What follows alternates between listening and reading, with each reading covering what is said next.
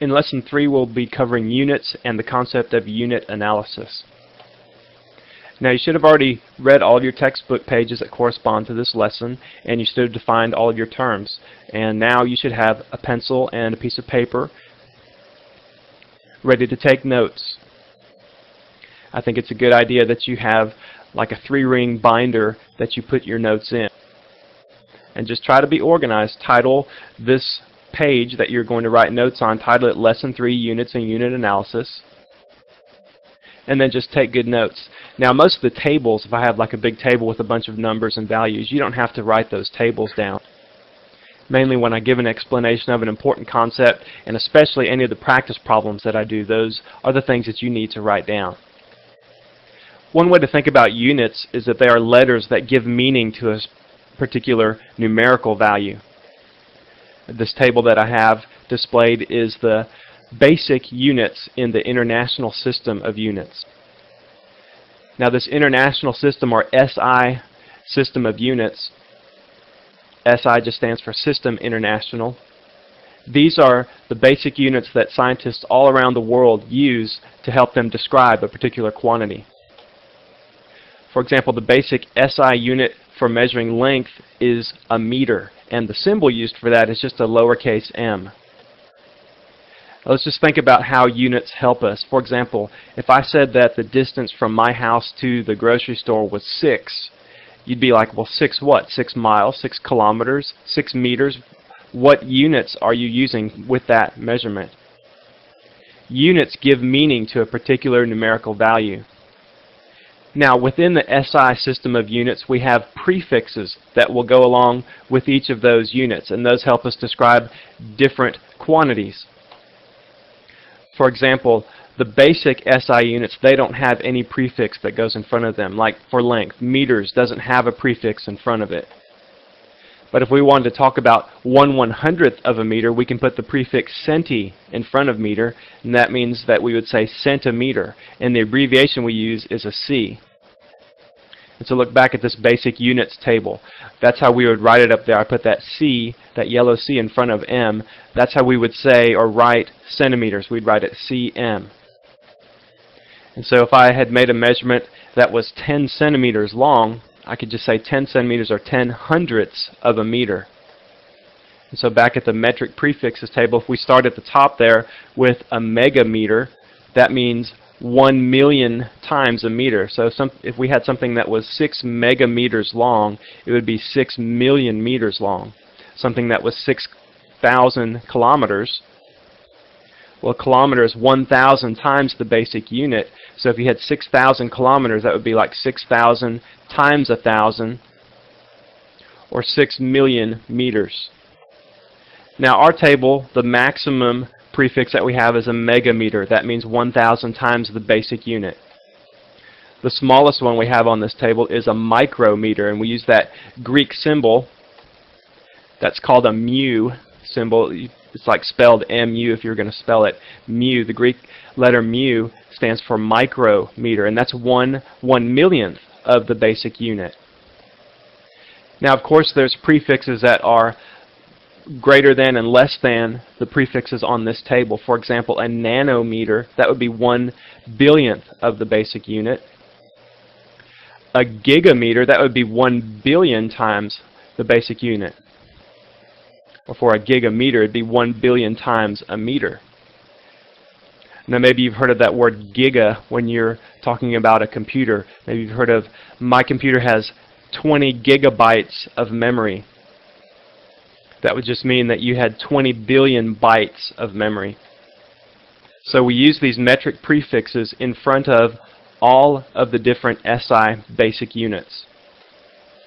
So you can have such things as a kilosecond or a gigamole, things like that. Now, in America, we also use English units. We don't always use System International units for our units of measure. So I think it's important to know some of the English units and then how to convert from English units to System International or metric units. So look at this table here. I'm sure you're probably familiar with some of these equivalent measures here. Like you probably know that there's 12 inches in 1 foot, 3 feet in a yard, 5,280 feet in a mile. Now the standard way that people convert from English to metric units or vice versa is that conversion there, that equivalent. 2.54 centimeters is equal to 1 inch. And then some other ones there. 10 millimeters equals 1 centimeter. 100 centimeters is equal to a meter. 1,000 meters equals 1 kilometer.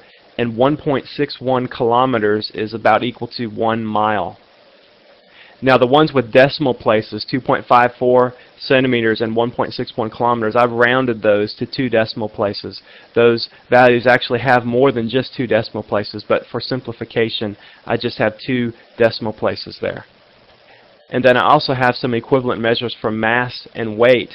And all of these are in your Lesson 3 assignment. They're at the end of your Lesson 3 assignment. So if you haven't printed out your Lesson 3 assignment, go ahead and do that now.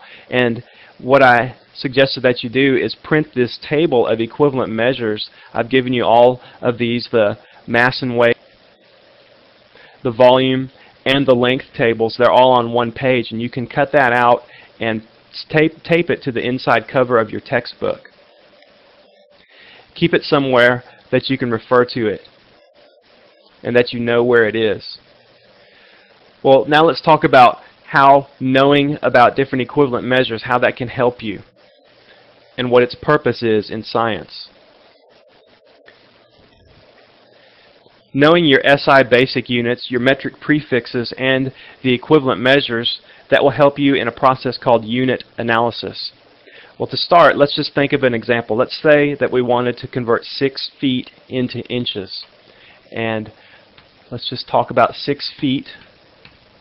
Now, to convert that to inches, you might already know, well, that would be 72 inches. But there's a mathematical way we can represent that, and we can use an equivalent measure to convert it from feet to inches.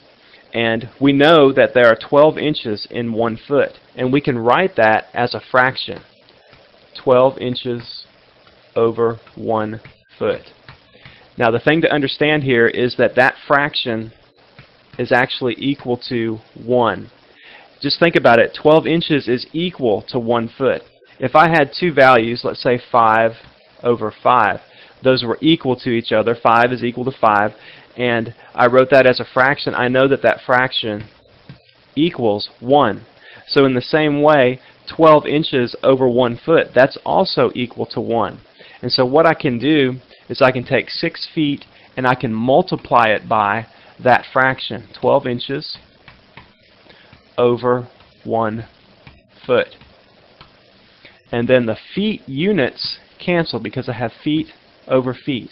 And when we do unit analysis, we think of those units just like we do numbers. For example, if I had this relationship here, 6 times 2 over 5 times 2, I know that I could cancel the 2's there. The reason I can is because 2 over 2 just equals 1, and any number times 1 is equal to that number. So in the same way, I canceled feet over feet because that just equals 1. And so I'm left with 6 times 12. You just multiply the number parts together, and you're left with inches for units. 72 inches would be the answer.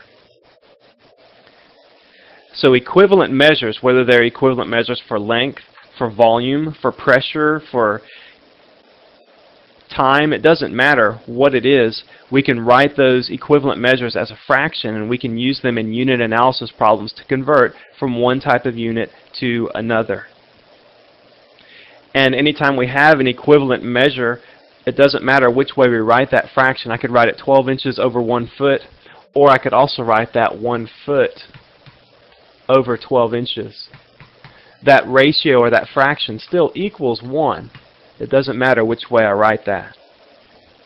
However, if I was trying to convert from feet to inches, I wouldn't do this. I wouldn't say 6 feet times 1 foot over 12 inches. The goal when you do unit analysis is to try to get the units to cancel. But see, now I have feet times feet instead of feet divided by feet, which would cancel. So that would not be an appropriate use of an equivalent measure in unit analysis. Now, why would we want to convert from one unit to another? Well, maybe you had some English units and you wanted to convert them over to the international system. That would be one use of it. Or maybe you had some values that were in seconds and it would be more convenient to work with those in hours, so you converted from seconds to hours. Or maybe you were just curious. Maybe you're 6 feet tall and you want to know how tall you were in inches, and so you could use unit analysis to figure out what your height was in inches. Let's go ahead and do some practice problems. In practice problem A, I want you to convert 20 meters to decimeters. Well, why don't we first go back and look at our table of prefixes. That will help us figure out what kind of a conversion factor to use, or unit multiplier to use.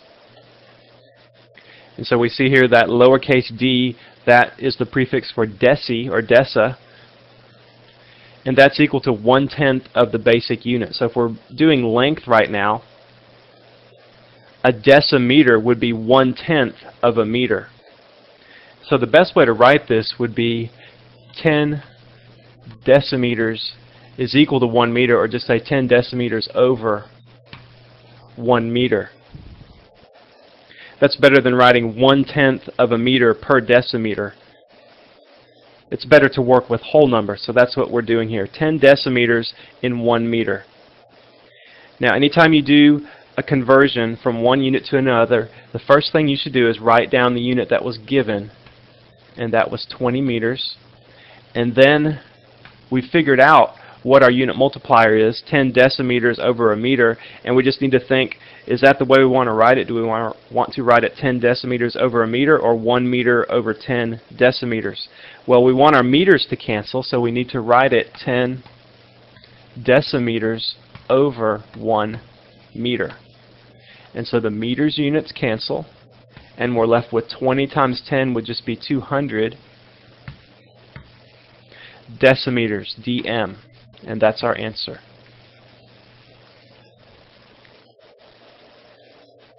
Let's do another one. This one deals with converting from one unit of area to another one. And I have 30 centimeters squared. I want you to convert 30 centimeters squared to millimeters squared.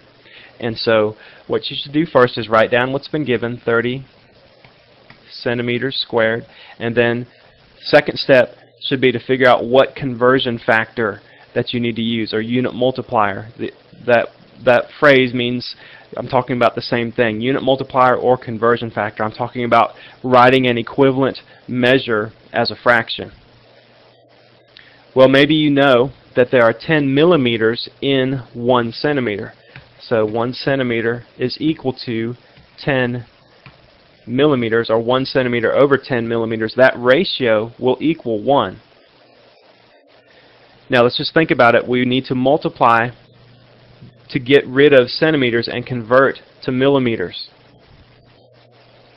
So we know that centimeters has to cancel.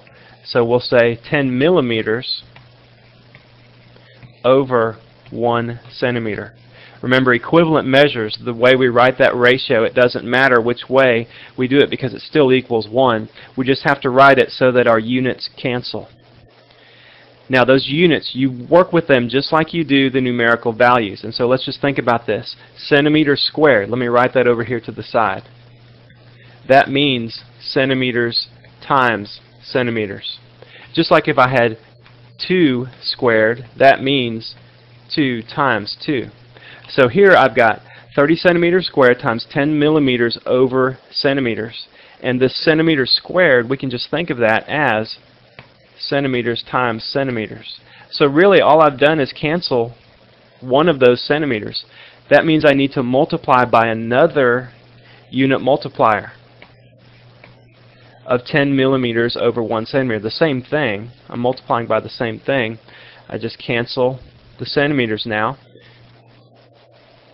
I've canceled both centimeters, and see, now I have millimeters times millimeters, or millimeters squared, for the units.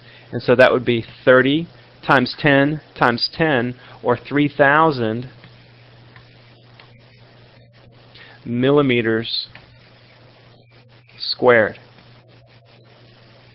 And that's the answer. So when you're converting units that are in area, units of area, you have to multiply by the same unit multiplier 2 times. Let's do another one. Let's convert 150 cubic centimeters to cubic meters. This one is a volume conversion. We're converting from one volume to another. And so the first thing we do, this is always what you do when you're doing a unit multiplier problem. The first thing is to write down what's been given, 150 centimeters cubed. Then you think about what unit multiplier you can use to convert from centimeters to meters. And maybe you already know that there's 100 centimeters in 1 meter. That conversion is on that equivalent measures for length table that I gave you. We're trying to get rid of the centimeter, so that means we need that in the denominator or bottom of the fraction. And so we write 1 meter over 100 centimeters. Now, we're doing volume here, so just like on area, we need to multiply by the same unit multiplier 2 times to cancel all of the units. Here we would need to multiply by the same unit multiplier 3 times to get rid of centimeters cubed, because that's centimeters times centimeters times centimeters. If you want to try to figure out the answer to this one on your own, go ahead and pause the CD and work it out, and then you can fast forward and see if you got the answer right. So what you would do is you'd need 2 more unit multipliers, the same one, 1 meter over 100 centimeters.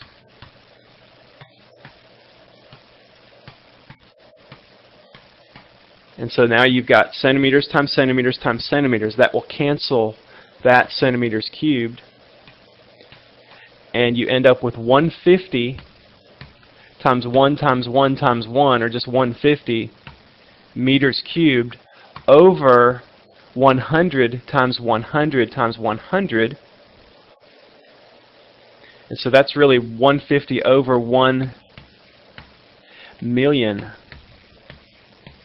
And so if you want to, you can get your calculator out and just do 150 divided by 1 million, and that will equal 0.00015.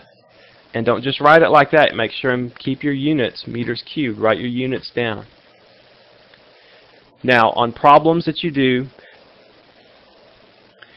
in this course, whenever you have a calculation that you have to do that requires units, I think that half of your credit for the answer should be getting the units right, and the other half of your credit should be getting the numerical part of the answer right.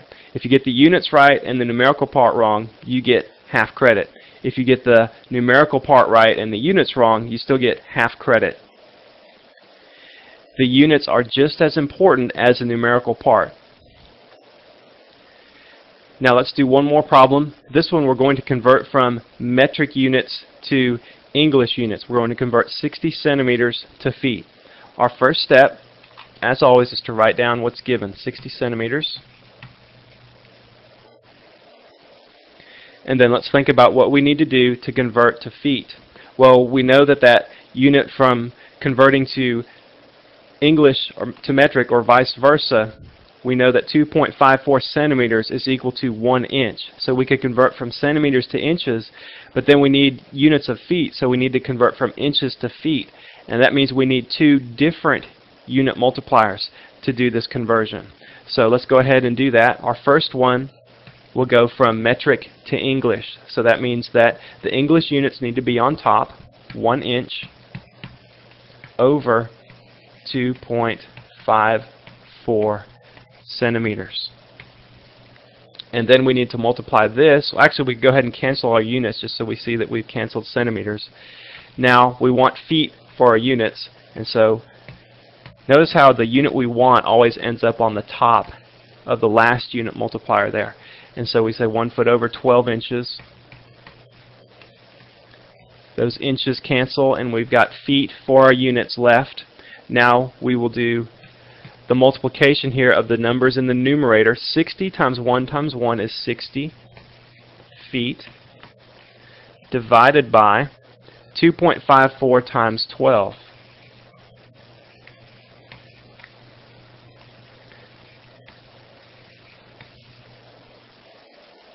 and I'm running out of room over here on the right side, so I'll move back over here to the left to simplify this some more. We'll have 60, just looking at the number, 60 over 30.48.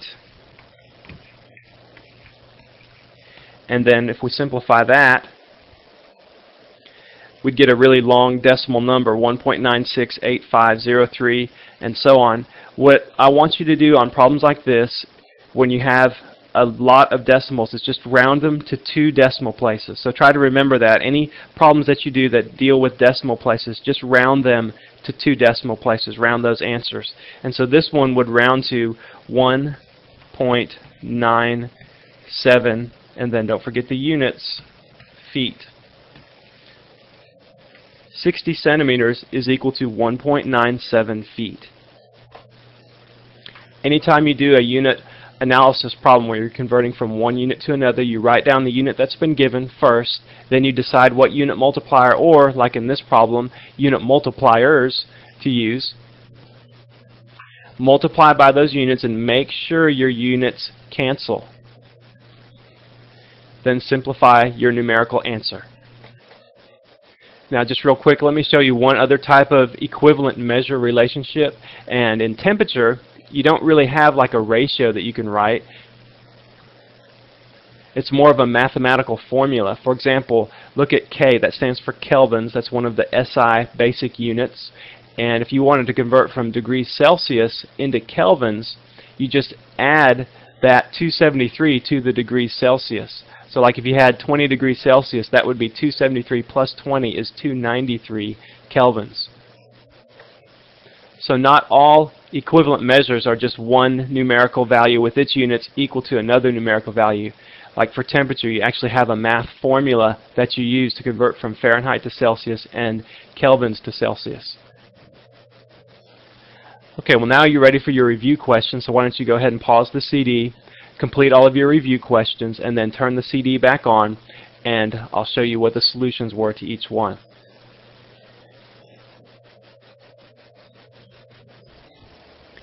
In problem 1, you needed to multiply 600 meters by 1 decameter over 10 meters. Now, of course, you could have said 1/10 of a decameter per meter. You could have made that your unit multiplier as well, but it's just easier to work with whole numbers on these. So I said 1 decameter is equal to 10 meters, and so those meters units cancel, and you're left with 60 DKM, or decameters. In problem 2, you were to convert 3 miles to feet, and so you see here that we have a unit multiplier of 5280 feet per mile. And so the miles units cancel, and you're left with 15,840 feet. In problem 3, you needed to convert 600 kilograms to grams, and you needed 1 unit multiplier, 1,000 grams per kilogram to do that. So the kilograms cancel, and you're left with 600,000 grams. Now, problem 4 was a little bit trickier. You had to convert 40 centimeters to micrometers. Now, you could have converted directly from centimeters to micrometers, but I like to just use unit multipliers that refer back to your basic SI unit of meters. And so I used 2 unit multipliers to do this problem. First, I converted from centimeters to meters, and so my centimeters cancel. Then I converted from meters to micrometers, because I could just look at that table of prefixes and know right away that 1 million micrometers equaled 1 meter. And so the result was 400,000 micrometers. Now there's more than one way to do some of these unit multiplier problems. If you did not do it this way, but you got that answer, 400,000 micrometers, then that's fine. Problem 5 was an area conversion, so that means you needed to use the same unit multiplier twice, 100 centimeters per meter, to convert from meter squared to centimeter squared. And so you make sure all of your meters units cancel there, and you had meters times meters in the denominator, and that gives you 600,000 centimeters squared. In problem 6, that was a volume conversion, and you multiply by the same unit multiplier 3 times. A simplified way of doing that is just to say 100 centimeters per meter cubed. See how I have that 3 there? Just like meters cubed means meters times meters times meters. 100 centimeters over 1 meter cubed means you're taking that unit multiplier and multiplying it out 3 times.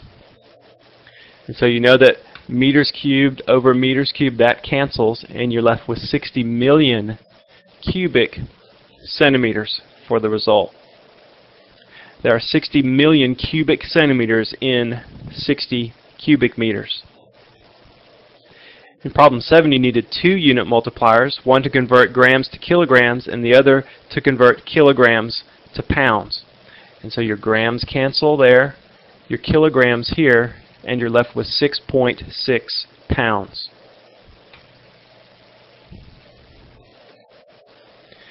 Problem 8 required 2 unit multipliers as well, converting from inches to centimeters. So those inch units cancel, and then centimeters to meters. There the centimeters cancel, and you're left with 508 meters. In problem 9, you needed to convert 20 degrees Celsius to Fahrenheit. Now this kind of problem, you don't use unit multipliers, you use the formula for converting Fahrenheit to Celsius, or vice versa. Fahrenheit is equal to 1.8 Celsius plus 32.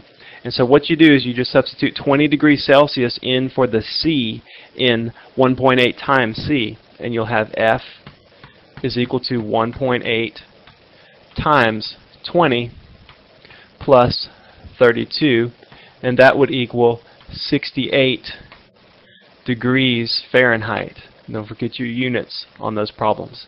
Now I would do those problems just like I did it there. Write the formula down first and use that as a pattern.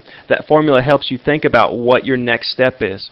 So you write the formula down. Your next step is to substitute the value that you've been given, 20 degrees Celsius, into the right place, and then do your math to figure out what degrees Fahrenheit equals. In the last problem, you needed 3 unit multipliers to convert from days to seconds. It's 24 hours in a day, 60 minutes in an hour, 60 seconds in a minute. That gives you 86,400 seconds in a day. And that's kind of interesting to think about, that there's 86,400 seconds in one day. As a Christian, you should make every one of those seconds count. Try to make sure that everything that you're doing in every single one of those seconds is going to glorify God. Well, that's all for Lesson 3. There were a lot of unit analysis problems there that I wanted you to do, but I want you to be good at these, because being good at unit analysis makes you good at understanding science.